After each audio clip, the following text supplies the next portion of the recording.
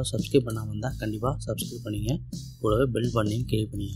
உங்களுக்காக பயனுள்ள வீடியோக்கள் எப்பொழுதும் உங்களுக்காக காத்திருக்கு. ஹாய் ஃப்ரெண்ட்ஸ், இன்றைக்கி நம்ம என்ன பார்க்க போகிறோம் அப்படின்னா ஈறுப்பெண் தொல்லை. இந்த ஈறுப்பெண் தொல்லையால் ரொம்பவே அவதிப்படுவாங்க. அதுலேயும் பொடுகு பிரச்சனை ரொம்பவே சொல்ல தேவையில்ல, தலையை சொரிஞ்சுக்கிட்டே இருக்க வேண்டியதான். அப்படிப்பட்ட விஷயங்கள்லேருந்து ஒரு 2 நிமிஷத்தில் நம்ம க்யூர் ஆக முடியும்னா எந்த அளவுக்கு சாத்தியமற்றது, எந்த அளவுக்கு சாத்தியமானதுன்னு இன்றைக்கி நம்ம தெரிஞ்சுக்கலாம். நம்மளுக்கு ரொம்பவே குறைவான நேரம் தான், வெறும் 2 நிமிஷம் போதும். இந்த 2 நிமிஷத்தில் இந்த ரெமெடி நம்ம செய்ய முடியும். அதனால் மிகப்பெரிய ஒரு பலனையை நம்ம பெற முடியும். பொதுவாக இந்த பேணி ஈறு, இந்த பொடுகு பிரச்சனையில் ரொம்ப பேர் கஷ்டப்பட்டுருக்காங்க. அவங்கெல்லாம் பார்த்தாவே ரொம்ப பாவமாக இருக்கும். பெரியவங்க எடுத்துக்கிட்டிங்க அப்படின்னா ஆஃபீஸ் டைப்லாம் போயிட்டு தலையை சொரிஞ்சவனமாக இருப்பாங்க.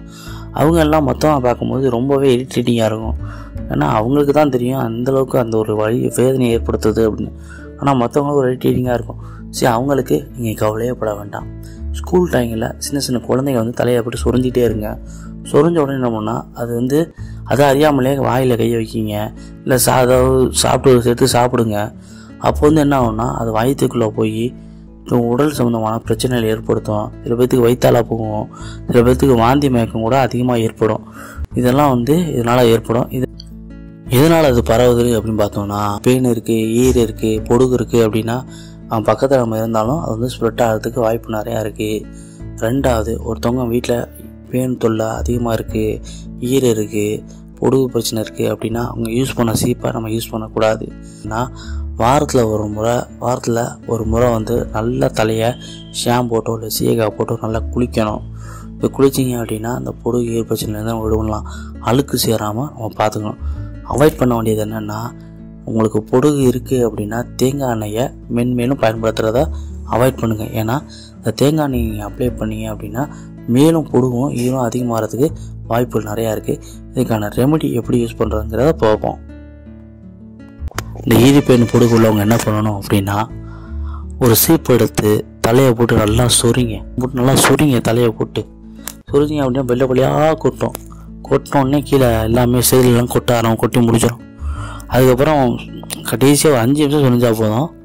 அதுக்கப்புறமா என்ன பண்ணுறீங்க அப்படின்னா, ஒரு எலுமிச்சம்பழத்தை எடுத்துங்க, 2ஆக கட் பண்ணிங்க. ஒரு கட் பண்ண எலுமிச்சம்பழத்தை தலையில் போட்டு நல்லா புழிஞ்சிட்டு நல்லா ஸ்கேல்பில் போடுற மாதிரி நல்லா அப்ளை பண்ணி நல்லா தேய்ச்சிட்டு ஒரு அழகாக சீவிடுங்க. ஒரு வாவு எடுக்கிற மாதிரி அழகாக சீவிட்டு ஒரு 5 நிமிஷம் நல்லா காய விடுங்க. நல்லா தலையெல்லாம் எரியும். ஏன்னா எலுமிச்சம்பழத்தில் சிட்ரிக் அமிலம் அதிகமாக இருக்குது. இது என்ன பண்ணுன்னா அந்த பொடுகை நீக்கி இந்த ஈறுப்பெண்ணெல்லாம் சாவடிச்சு இது நிறையா இருக்குது. அடுத்ததாக என்ன பண்ணுறீங்கன்னா இந்த வெள்ளை பூண்டை ஜூஸ் பண்ணிக்கிட்டு ஒரு 5 நிமிஷம் கழித்து என்ன பண்ணுறீங்கன்னா இந்த வெள்ளை பூண்டு ஜூஸ் எடுத்து தலையில் திருப்பியும் அப்ளை பண்ணணும். அப்ளை பண்ணி நல்லா காய விடுங்க. காய விட்ட அப்புறமா என்ன பண்ணுறீங்க அப்படின்னா, ஒரு ஹாட் வாட்டர் எடுத்துங்க. ஹாட் வாட்டர் என்ன பண்ணுறீங்கன்னா தலையில் போட்டு நல்லா வாஷ் பண்ணிடுங்க. வாஷ் பண்ணி நல்லா அதை சீப்படுத்து நல்லா சீனின்னா தெரியும்.